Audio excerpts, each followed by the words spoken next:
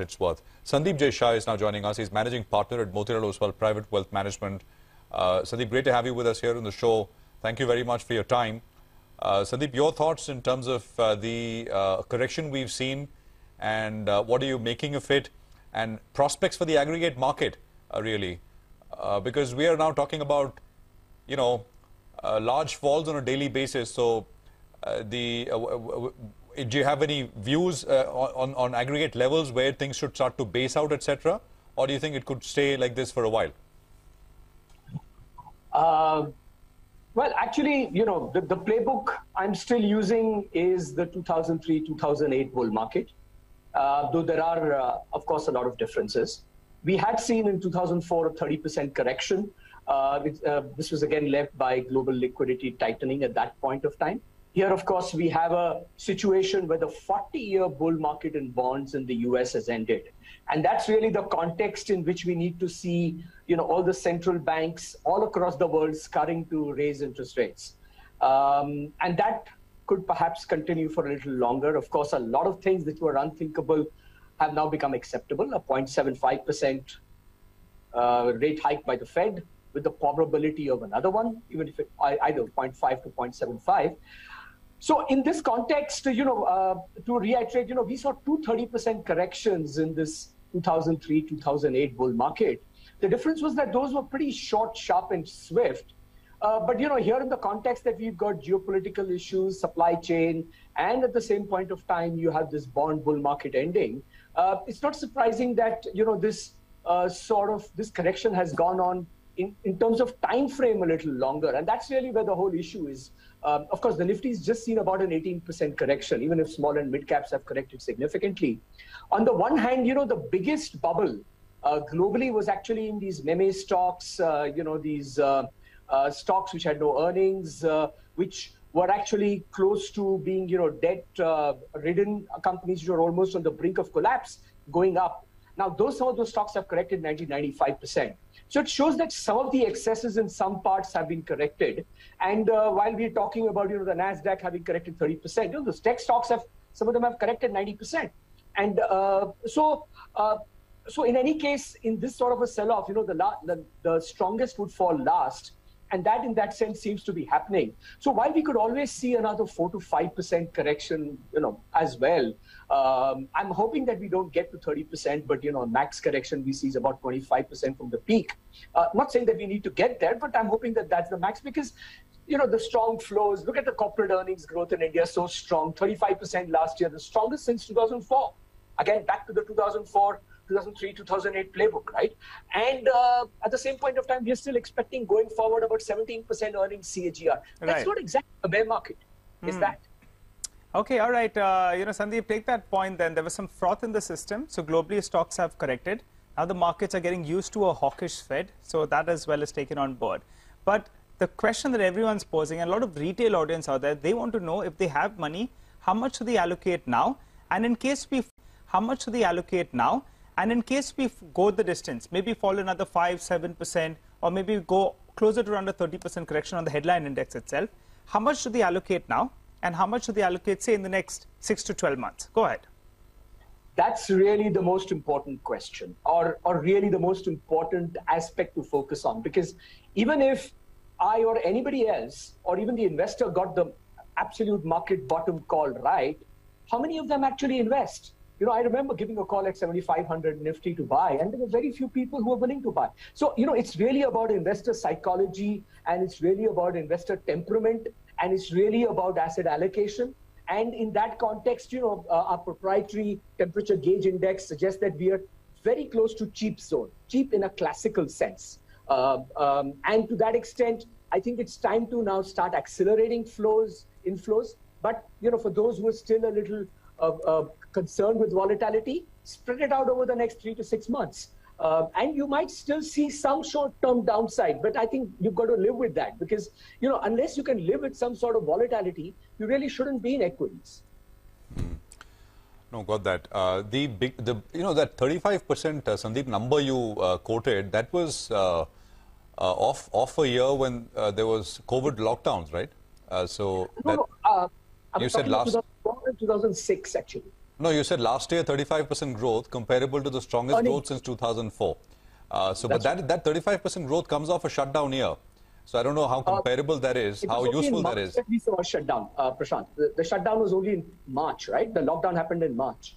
But no, broadly I'm saying FY22 over 21. 21 was a lockdown year. So that's what I'm saying. Anyway, my point is how much risk to earnings is there going forward? So where are you at in terms of FY24 Nifty earnings estimates? That number used to be 1,000 rupees not long ago, but people are starting to bring that lower. Do you think it'll get to, what, 10-15% kind of levels, maybe lower? Or you think it stays relatively insulated? Well, that's, again, a good point. Actually, our research is still forecasting about close to 1,000 rupees earnings there. But I must admit, there is obviously some risk to that. But, I'm not sure it's going to be a significant change just yet. Because we're already beginning to see that, some parts of the economy may be bottoming out and actually showing signs of recovery already. And even as, the commodity prices have come off a little bit, and even though earnings for in the near term for the commodity users might show some decline because of, the inventory being reduced. So, those cycles will play out. So I think a 4 to 5% downside, I think, should be expected, but that doesn't really, frankly, change the needle, because you're still, an earnings growth of about, let's say, instead of say 17-18%, let's say it's close to 15%. I think that's still a reasonably good number, and definitely not what you expect to see in a bear market. Okay, all right, Sandeep. Then, what are you bullish on? I believe utilities are on your radar, and some of those PSUs as well. That otherwise they could be a little bit dull, but maybe in terms of capital conservation. In this sort of environment, they could be good, particularly the ones who are paying out bigger dividends. Tell us, what are you bullish on? Yeah, actually, I turned bullish on the PSUs after more than a decade, about almost a year and a half back. And some of them have actually done well, selectively, not across the board. But yeah, clearly, I mean, some of them, the dividend yields are still very attractive. Some of these PSUs are, really looking to re-engineer themselves, are increasing their exposure to green energy, both, of course, in the private sector space as well. But in the private sector, of course, you don't have the dividend yields, and, valuations are a little difficult to actually come to terms around. But you do want to stay exposed to the green energy there, even in the private space. But I think on the, the power manufacturing companies, even the power distribution companies on the PSU space, I think are quite attractive even now. You're not going to see very aggressive earnings growth, especially on the distribution and transmission side. But I think valuations offer comfort and dividend yields are still good. And that does, as you rightly mentioned, provide a lot of safety in these volatile times. What else, Sandeep, which is...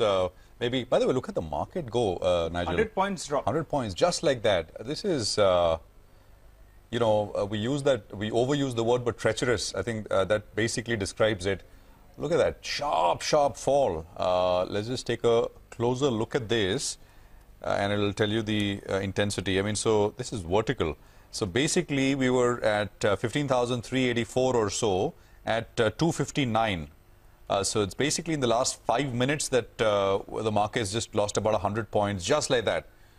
So now down 75 on the day and 115 from the day's high so far. So this is a tricky market. Sandeep, where else are you finding opportunities? I mean, if you are. Let me put a question to you. I don't know if you have a view on this name, Muthoot Finance. Very highly profitable company.